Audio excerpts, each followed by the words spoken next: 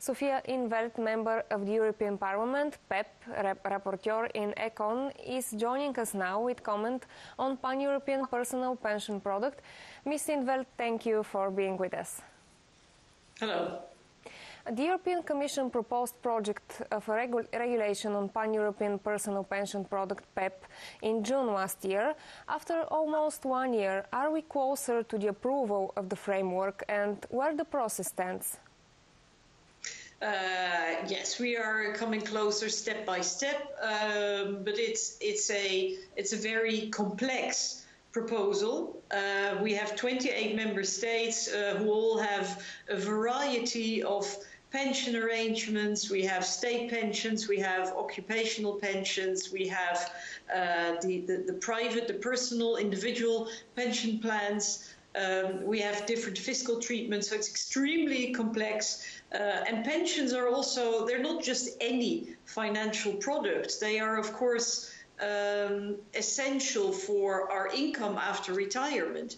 So for many people, a good retirement provision really makes the difference between, let's say, poverty or, a comfortable life. So I think it's only reasonable that we take our time.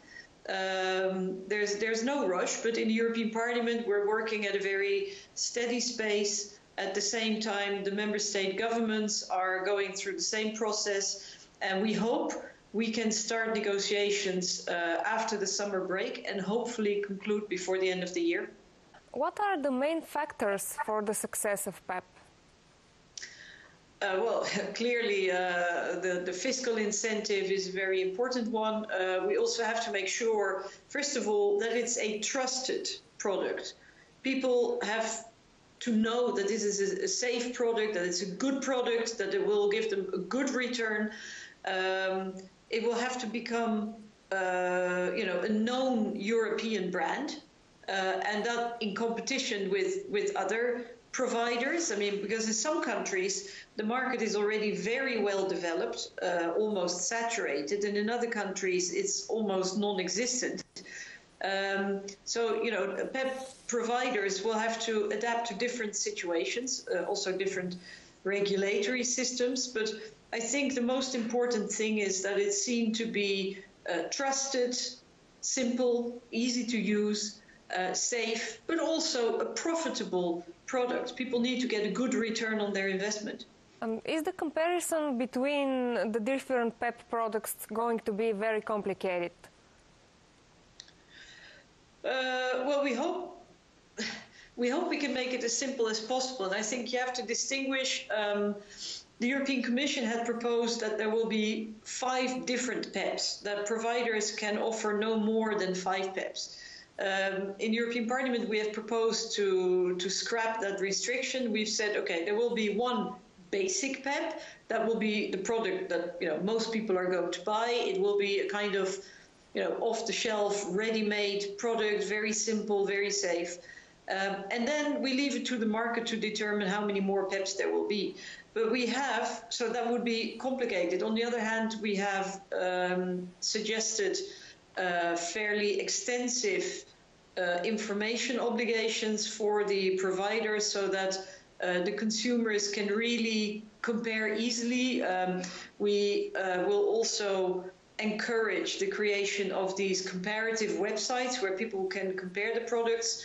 We're also encouraging the acceleration of the development of a site where all European citizens can get a complete overview of their pensions. I mean, we have something in my country.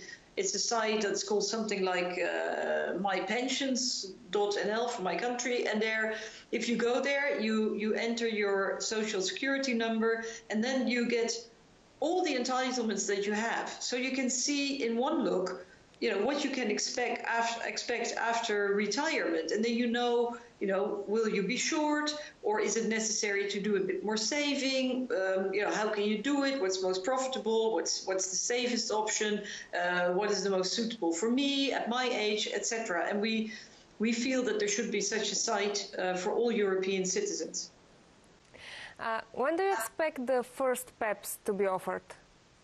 I don't know. Actually, it depends more on the member states. I mean, we are still going through the process in Parliament, so I cannot preempt the outcome. But so far, I have to say, the mood is very constructive, even if there are different political ideas. But you know, it's a very positive process.